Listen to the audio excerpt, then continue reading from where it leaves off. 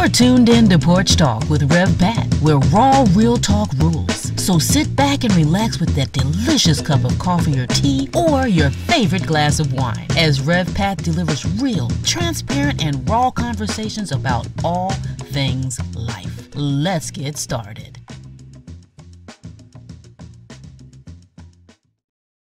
Welcome to another episode of Porch Talk with Rev Pat. I am so excited today because this guest today is someone that has some information that I desperately need. Has a grandma of a 4-year-old autistic, newly diagnosed grandson. I need to know things that I don't know, that the daycare didn't tell us, or anything. So this is a podcast all about being informed in a real way, real conversation. So I'm going to introduce you to Mr. J.R. Reed, but before we all get all into that, I want you to grab your coffee, grab your tea, glass of wine, and let's get talking. So J.R., yes, I love that you have not weird autistic, just autistic as part of your URL. And I love that. Well, those were actually after I got my diagnosis at age 45 and I walked out to my car in the parking lot. I actually said to myself, I'm not weird, just autistic. At age 45? Age 45. Wow. Because there was no diagnosis of autism as we know it until I was approximately 30 years old. So, wow. Yeah. So there are a lot of people in their late 30s, and I've even heard of people up through their mid 60s, that are recently getting diagnosed just because there was no autism diagnosis for us when we were kids. Yeah. Okay. Well, I was about to talk about how different we felt receiving information about my 4-year-old grandson. Mm-hmm. But I can't even imagine at 45 having lived most of your life not knowing what was going on and probably feeling weird. Because there are some things that, and maybe you can help me with this, that my grandson at first, before we got the diagnosis, that just really didn't make sense. It was kind of quirky. We would call him kind of little quirks because he's very picky, and he has good days and bad days. And can be as loving as he wants to be. Yep. And one of the unique things about him was, although he is not nonverbal, he speaks in, I guess, gibberish, somebody would say. Sure. But the unique part was that if he's singing, he can sing the songs. He can pronounce the words. He can sing. That is awesome. It is amazing.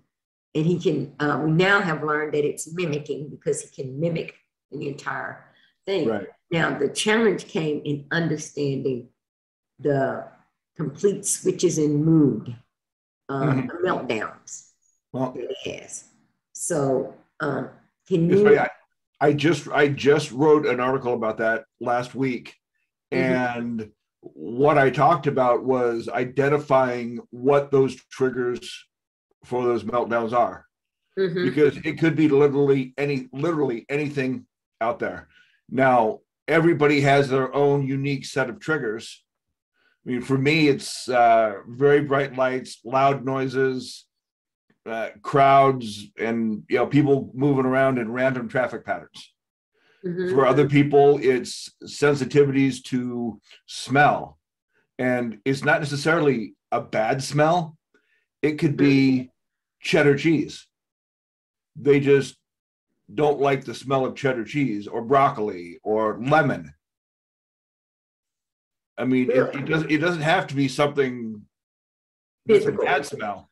It could just be an everyday smell, or it could be, for a lot of people, it's the way their clothes feel on their body. Some people can only wear certain fabrics. So, I mean, it could literally be anything. So I think with you and in your situation with, having your grandson recently diagnosed is you've just got to spend some time watching what happens just before that meltdown. Oh, wow. Because I made, let me just give you an example. Friday, that was Friday. Yeah, that was Friday. He was watching one of his favorite movies and it was just about to end. Mm-hmm. And I made the mistake of rewinding the movie because I wanted to go back to the song that is my favorite song. And I was just going to sing it with him. No go. Mm-hmm. No go. He was expecting the ending. And my daughter looked at me and she said, he knows what's going to happen next. And we just changed it. And I fast forwarded, went back to the spot. But by that point, it was all over. He was done. And he had this total meltdown. And I think that a lot of people, and for the past few months, it has been frustrating trying to explain to people that it's not just that he's acting out. For him, right. It's real. And that's right. It. And learning how to deal with it. Yeah, we have to learn how to deal with it. But on the other hand, I need those that are around us. Like if I'm on the phone, on a call, I will let others know, he's just having a bad day. And that day may be all day, or that day just may be that morning. And then he's good for the rest of the day. It could be 5 minutes and it could be 15 hours. 15 hours. So for you, what made you, how did it come about finally being diagnosed at 45? Did you feel like an outsider? Did people feel like an outsider? Oh my goodness. Well, first, let me go back to your grandson for just a moment. Mm-hmm. So see, you learned something in that moment. Mm-hmm. People on the spectrum are very, very big on routine. Mm-hmm. And so he knows that movie starts at point A and it ends at point Z. Mm-hmm. And if something happens in between, he's likely to get a little freaked out by that. So now you've learned, if you want to go back and listen to that song, you wait till it's over and then you go back. Mm-hmm. So now, starting in 5th grade, my teachers would call me weird, stupid, and lazy in front of the class. What? Educators? Educators at Christian school, by the way. Christian school. I went to public school. Went to public school K through 4, never got anything from my teachers. Went to Christian school 5 through 12 and started getting it at Christian school. Now, let me be very clear on this. All Christians are not that way. Right, true. But you get, it's just like with everything else. The few bad ones taint all the good ones. Right. Well, so anyway, I was called weird, stupid, and lazy. And that really stuck with me my entire life. And I think it led to some of my depression and anxiety because I was just being pointed out that I was different from all the other kids. Right. And we couldn't figure out why. My parents would take me to different doctors and they would do different tests and different things, but there was no diagnosis of autism as we know it until 92, 93, and I graduated in 84. So okay, so you go from doctor to doctor. Your parents are trying to find an answer. Yeah, they're trying to figure out why I was the way I was. Again, being called weird, stupid, and lazy, I will cop to being weird. But stupid and lazy, I am not. But stupid and lazy, I'm not. So if they couldn't find an answer, did they just not do anything? It was just like, okay, you're just going to have to deal with it because we can't figure out what's, oh my God. But again, you got to remember, doctors didn't know either. Doctors didn't have the research available at the time to tell them what the problem was. So there's really no one to blame, It just, it is what it is. And I felt different my whole entire life until I was 45 and finally got diagnosed. Let me give you one example. I covered the Anaheim Ducks of the NHL for 13 seasons for various magazines, newspapers, websites. And, a hockey game is 3 20-minute periods, and then there's 2 50-minute breaks in between. Well, with all the noise and everything that was going on during the game, I physically had to go outside between those periods and let my brain almost reboot. I mean, just get someplace quiet, and let it reboot. I didn't know why I had to do that. I just knew that I did. And I thought for years I was weird. And then when I finally got my diagnosis, I realized, oh, it's a sensory issue. Sensory issue, yes. 18,000 people, loud music, and pucks banging off the boards is just too much for me to take all in one sitting. I need to step out, reboot, and then come back in and do it again. Wow. Yeah. And my diagnosis at 45, it was an epiphany. I mean, it's like it's like the clouds parted, and the sun was shining down right on me. It's like, now I've got an answer for things just like that. Now, and the one thing I think people like to just generally put everybody in one bucket. Mm-hmm. Mm-hmm. And just studying just a little bit that I've studied, I have come to understand that no, my grandson does not fit in any general bucket at all. No. No. As he is as smart as he wants to be, there are things that he really truly enjoys doing, and then there are some things that he'll just tell you no. It's not like, no, I don't want to do it. It's just, no, I'm not interested in that thing.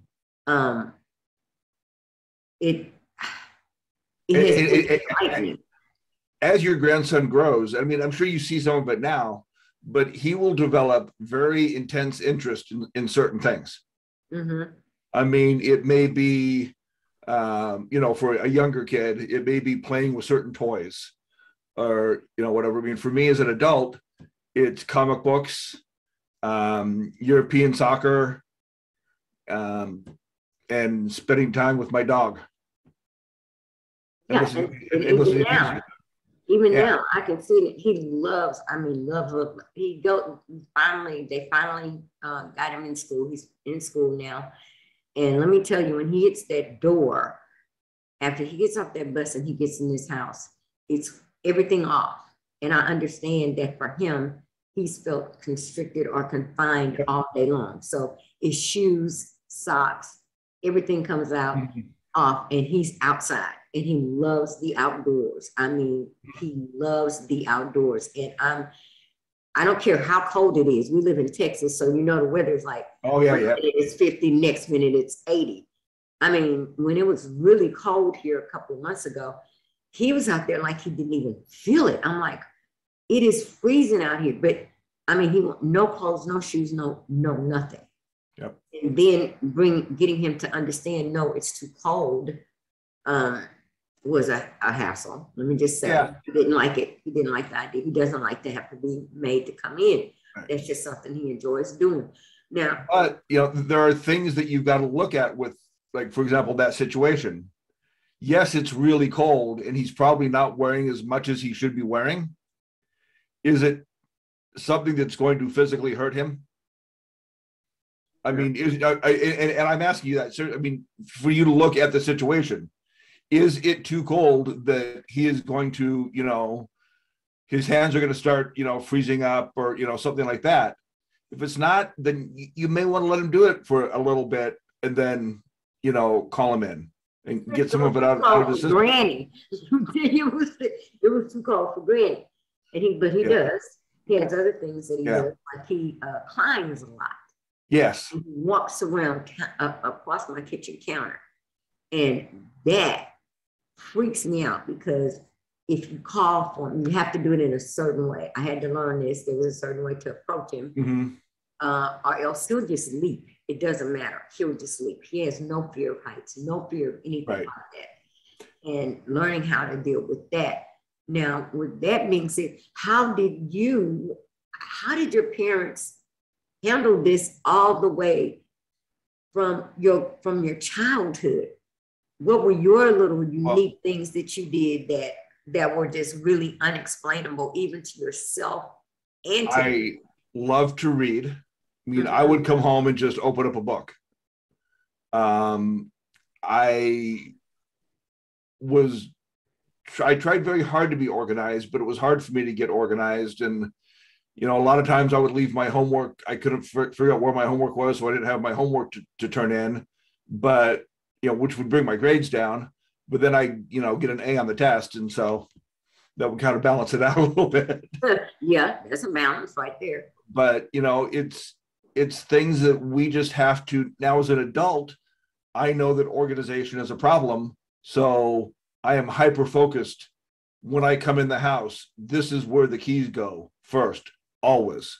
You know, at night when I go to bed, this is where I put my glasses, you know, things like that, so that I know where they are. And I have to be hyper-focused on being organized. It's things like that because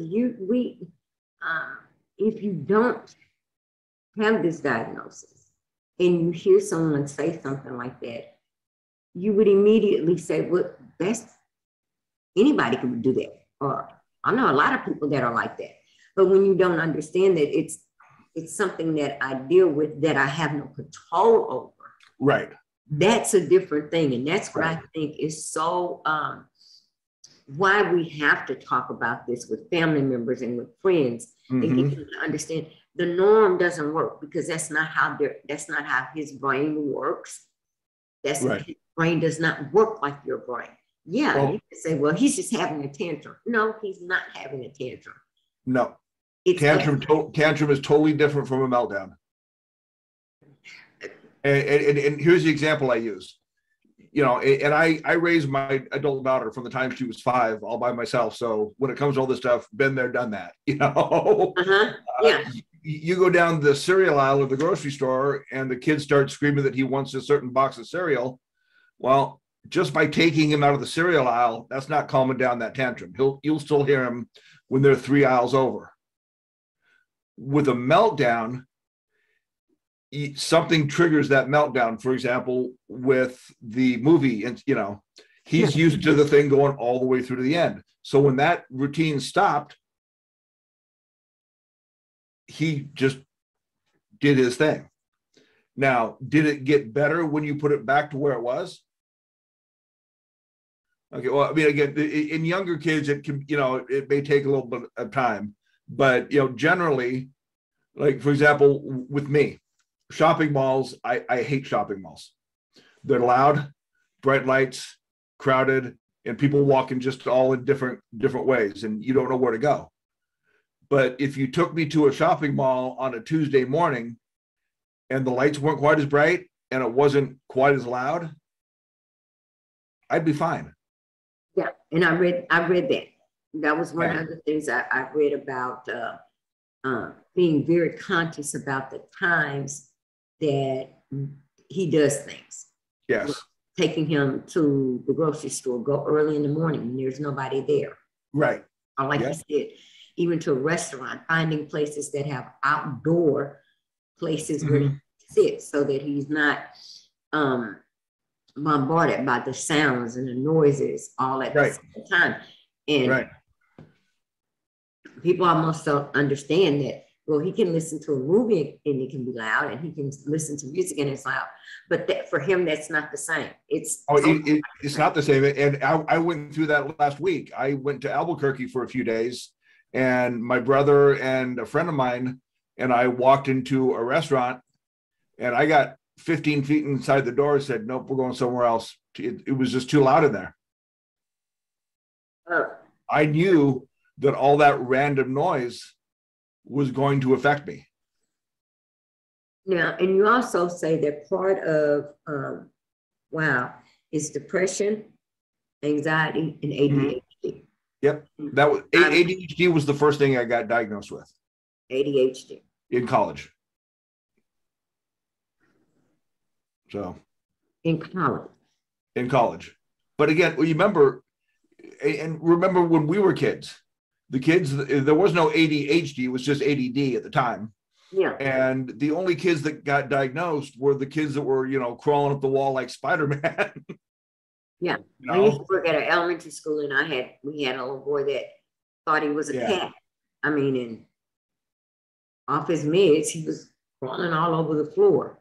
Exactly. But those were the only kids that got diagnosed at the time, were the very severe ones.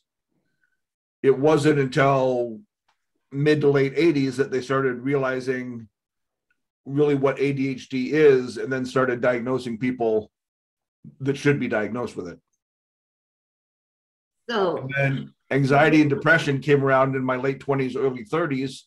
A lot of it had to do with the being called weird, stupid, and lazy in school, feeling like I was out of place, knowing that I was different, but not knowing why I felt like I was different.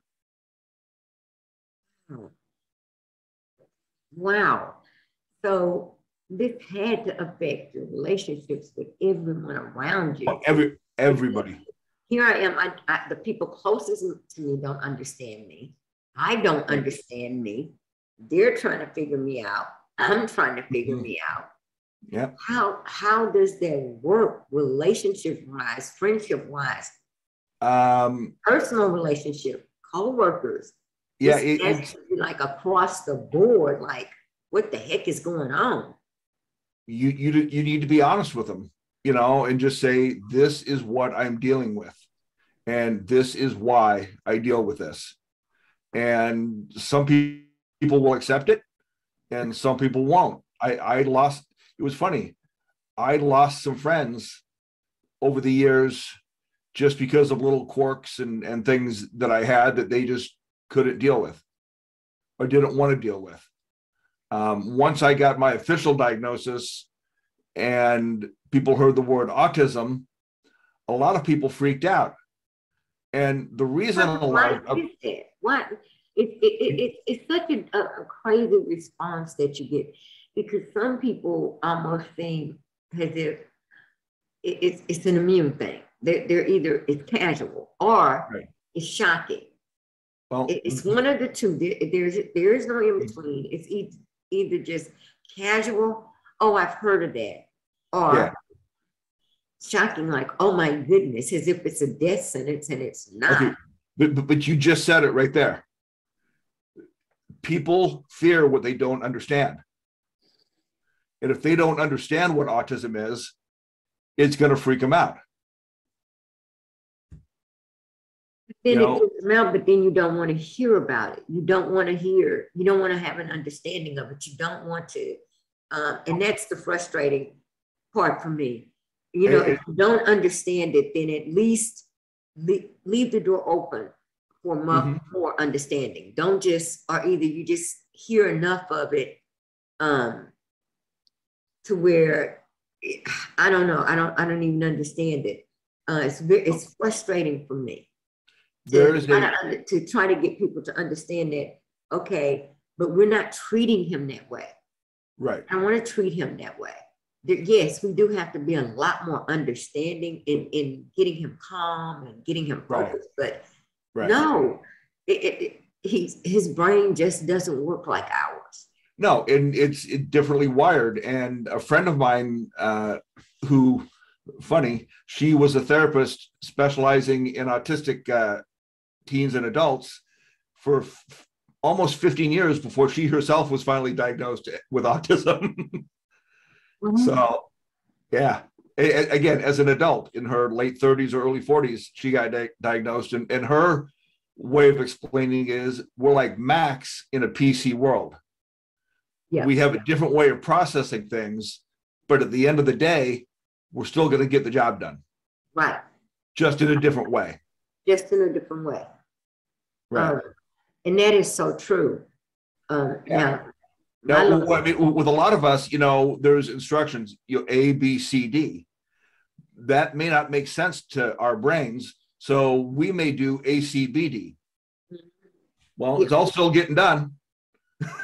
Yeah, because now with my little sweetheart, you can put a puzzle down in front of him and don't attempt to help him. That's not going to work. No. No, that is a no. No. But let him figure it out on his own, and he's good. Mm-hmm.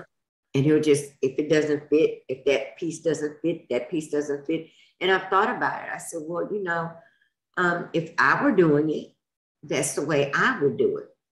Right. I might lay everything out and then start to do it. But that's exactly what I would do. I would just keep trying pieces and keep trying pieces until it fits. Right. Now, did you have any kind of like quirky things? Like he's very quirky about becoming attached to certain things like silverware, spoons, forks, things like that. And he'll just grab them and he doesn't want you to take them from him. It's just something that he may hold on for maybe an hour, 30 minutes, and then he's done with it. It's making him feel, for whatever reason, in that moment, that fork is making him feel comfortable. Yeah. And I have no idea why. And you have no idea why. And if you were to ask him, I mean, if he was old enough to articulate, say he was 10 years old and still doing that, you might ask him, why do you need to hang on to that fork? His answer would probably be, I don't know, I just do. Did you find yourself saying it to your parents a lot? I don't know what to do. Yeah, I mean, I'll tell you what, the word I hate, I just cannot stand is, oh my God, I'm having one of those autistic brain fart moments. Potential. Because I heard my whole life from my parents, you're not living up to your potential. Wow. Well, they said it in, a loving, nice way. Like, they meant you can do better than what you're doing right now. But the way my brain works is I'm very literal, I'm very factual, and I take things just as they're said. So if you break that down, you're not living up to your potential. You're either succeeding or you're failing. So if I'm not living up to my potential, I'm failing. So what I heard was, you're not good enough. But what they didn't realize, for example, with homework and school and things like that, well, you're not living up to your potential. Well, I'm trying my best and I'm failing. Therefore, I must be a failure. Well, I tell you what, one of the things I admire about my daughter and my son-in-law, they are really doing all that they can to help him and to understand, like you said, what his triggers are, or what things bother him. And has parents of a 14-year-old, 17-year-old, 4-year-old, and 3-year-old. That truly inspires me, because to get to receive the diagnosis and not know what was going on, and now trying to incorporate that with everybody, including my husband and myself, on one accord, trying to understand what his triggers are, what are not his triggers, or what. And I know we've got a long way to go. I know we've got a lot of work to do. Right. But it will get older, or as he gets older, it will get easier, because he'll be able to, even though you said he's speaking a little bit of gibberish right now, he will eventually, even if he's still speaking gibberish, he will find a way to let you know what things are bothering him and what things are not bothering him. Yeah, because my daughter is real good about making him show us. He started saying, well, show me what you want.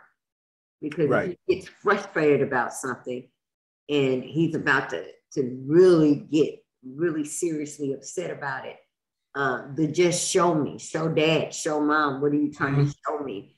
And he understands that. And he knows that, I think it has to be frustrating for a child, and I'm sure it was for you, to know what you want. And for him, he can't express it.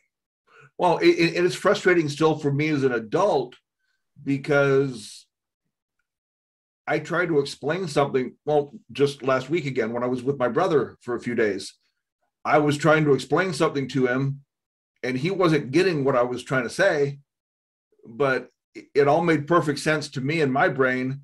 It was just a different style of communication. You know, what I thought was coming out of my mouth was perfectly clear, but obviously it wasn't. But obviously it wasn't Perfectly clear. So before we end the part one, that's the interesting thing. How many siblings do you have? I have one brother who's 3 years younger than me. One brother, 3 years younger than you. Yeah. And then I lost my dad about 20 years ago before I was diagnosed. Then I've got my mom who's in her late 80s. In her late 80s. Now the relationship with you and your brother, with him being younger, and with you not being diagnosed, did that make an impact on your relationship with your younger brother? Yeah, he did. There were times that he didn't want to do things with me, or, I mean, 3 years is not that far apart in age. Not that far apart, no. So, we had a couple of mutual friends that lived, 4 houses down the street from us. And, there were times that he wouldn't want me to hang out with him and them because he was probably afraid of what I was going to do or say or, act in a certain way. But as we've gotten older, it's gotten much better. So there were times when you just didn't, it was what it was. You reacted. It was what it was. You react to something, do something, act in a way that was totally not expected, and you had to deal with that. Yep. It just blows my mind that because I always think, and I want to end it with this, because in this sure. part one, because let me tell you what it made me think about. Now, it made me rethink a lot of things, because I'm one of those, I guess, let's do everything decently in order and so forth and so on. Kind of a strict mom, but not really. My daughter said I was, but I don't think I was.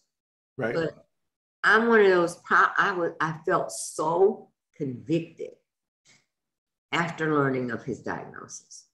Right. About the times that I probably heard a child spazzing out and the mom trying to get that baby calm or whatever. And I got this, and I had this smart aleck response, like I would tear that kid up or something like that. I'm just being honest. I'm talking about. I am right there with you on that. I'm being authentic, because after having experienced it, I really had to say, Lord, forgive me, because that may have been a parent that was dealing with a child that is just like my grandson. Right. And didn't have the words or the time to say, hey, look, because you're not going to just go up and go, well, hey, look, I'm sorry, my kid is autistic, whatever. They're not going to wear it. No parent is going to label their child and just throw that out there. But we as a society need to rethink these things and become more educated, because I'm one of those guilty ones that had that response. That kid is screaming and yelling, and they need to get that kid out of here. They ought to take him to the car, get him out of here, whatever. Right. Well, let me tell you. Right. 3 to 4 months. And I'll tell you that even now, being diagnosed for almost 11 years, I still, every once in a while, if I'm in a store, have that where my first reaction is, what's wrong with that parent? Yeah. Oh, wait a minute. The kid might be autistic, or he might be bipolar, or he might be, ADHD. There's probably something with the child that's triggering it, and it's not just the kid. Bad kid. It's not just a bad spoiled kid. Right. And I want to end on that note for this section, because if my prayer is that if you know someone who has a child or a grandchild or a niece or a nephew that has been given this diagnosis, first don't lump them in a category, because all of them are not, all these kids are not the same. My grandson is somewhat verbal, but I also have God has blessed me to meet people that have kids, grandsons, and nieces and nephews who are nonverbal at all. Yes, he spasses out, but he's not having a tantrum. Yes. He's having a meltdown. There's something going on and something has triggered it. Yep. And if you don't understand it, would you lovingly have an open mind to allowing us to explain it without the judgment or without anything else attached to it, which is what I would assume that as these babies get older, as you yourself and the parents and the family members would greatly appreciate, because I don't want my grandson treated differently if we go somewhere. Right. Or we're out and about, even though I know that there are certain situations I'm not going to put him in. Right. We're learning that there are certain things we're not just going to subject them to. But the comments or the looks, if people only understood, if you took 1 second to maybe think to yourself, maybe that baby is autistic, or maybe that baby, like you said, is bipolar or something. Yeah. And it's not just a spoiled brat. And my God, how many parents have we made feel guilty when they didn't know? If you're talking about you said 1993? 92, 93 is when they started. 93, before this even, but that's when it was first being diagnosed. It didn't get mainstream diagnosed until probably 95. Yeah. And we really ignore things unless it's somebody famous who has to deal with it or has a child. Right. Because all of a sudden, so-and-so's son is, or I heard so-and-so's son is, but you have everyday working folk dealing with this, and they don't have the resources that those people have. Nope. We don't have the resources that those people have. We don't have the resources to come and let a speech pathologist or something come in the house and work with him. Right. So we have to be very cognizant of making sure that when we're talking to family and friends and others, that we are very clear that this is a real thing. And I know we love to cancel stuff out nowadays. We love to say, oh, that's just what they say. No, I tell you what, come spend a week in my shoes and you'll change your mind. So with that, I'm going to end this part 1 of my conversation with J.R. Reed, all about understanding autism, what is autism, and some of the other things that are attached to autism. J.R. was not diagnosed until he was 45 years old, and my heart goes out to him and his family. So I want to pick up the second half, and I really want you to talk about autism. I will. I think we did it in reverse, so that we can educate some people. So I'm going to thank you all for joining me on this episode of Porch Talk, and we're going to come right back with part 2 with J.R. Can I say one thing on this part before we go real quick? Yes, you can. It's important for people to, for autism awareness, but it's also more important for autism acceptance. Oh, because I'm aware of Hitler and what he did, but I don't accept it. I'm aware of racism, but I don't accept it. Right. So it's great for people to be aware, but once they're aware, then they have to accept that, hey, this is reality. This is the way it is. Wow. That is the perfect end to this episode. It's one thing to be aware. Wow. It's another to accept it as a reality in the lives of others. So thank you for joining me for this part 1. JR, I'm going to pause and then I'm going to come right back and we're going to pick up with part 2.